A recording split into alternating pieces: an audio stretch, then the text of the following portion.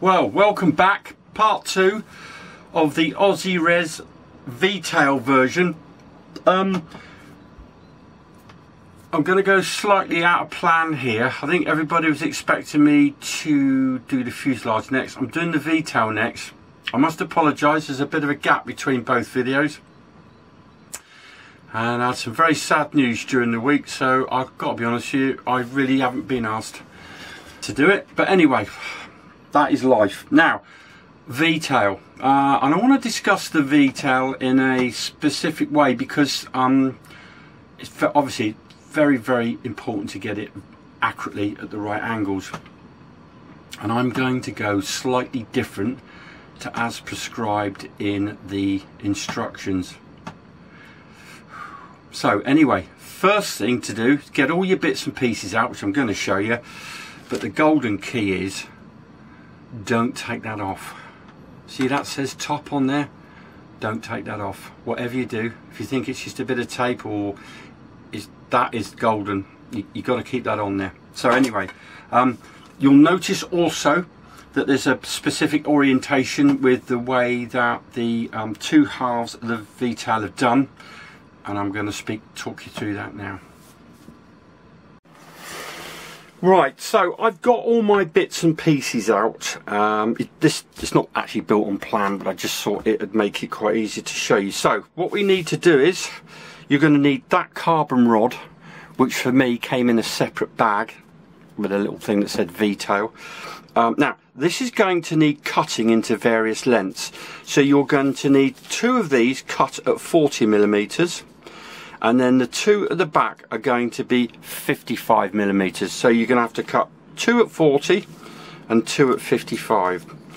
These are the tubes, or a tube, and these are going to need to be cut. So you're going to need to cut 2 at 30mm and then 2 at 45mm. And you've possibly guessed the whole idea is they're just going to be dropping into there.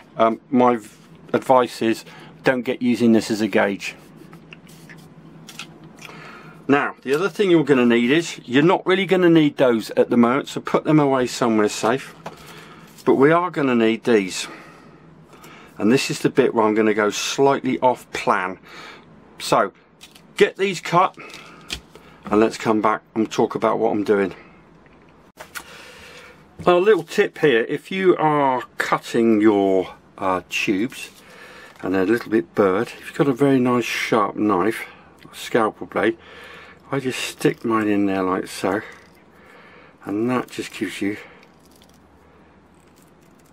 take all the swarf out. That's the end one.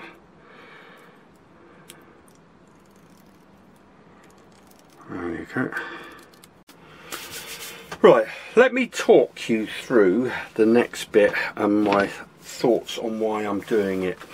So, the theory is that this, you're supposed to push these carbon fibre push rods all the way through, like so. Leave them sticking with a couple of mil out, like so, then the ones at the back. Now, the next process is what we've got to do, is we've got to put these tubes in here, like so, and then you've got these little fillers that go top and bottom. My concern is, if you don't get these tubes in absolutely square, you could end up with a little bit of a twist. Now, I have come up with a different idea. So what I'm going to do is, this building board is going to go because it's too soft. I am going to lay mine on the flat bench, and what I'm going to do is, I'm just going to pop my tube in there like so, and then when I'm happy that the measurement from, let me just show you here, so that I can check that the measurement here, so in other words the height between this and the bench and the height between this and the bench is exactly the same.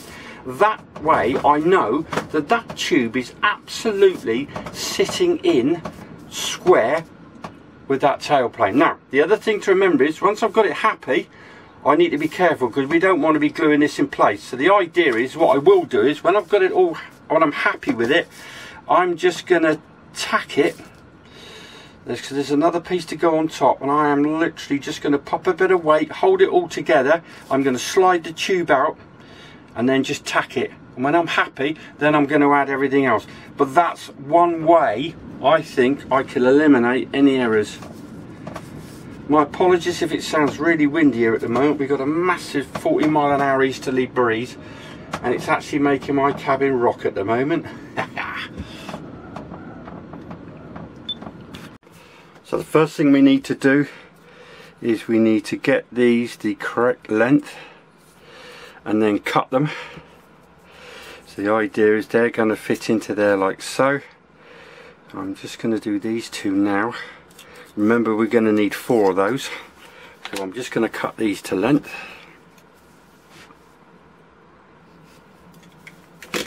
So we are now going to pop one of those in there like so,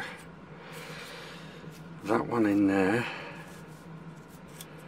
like so, making sure that it's seated down properly, which currently it isn't. There you go. Now I'm going to pop a little bit of weight in there, so it's not going to move about anywhere.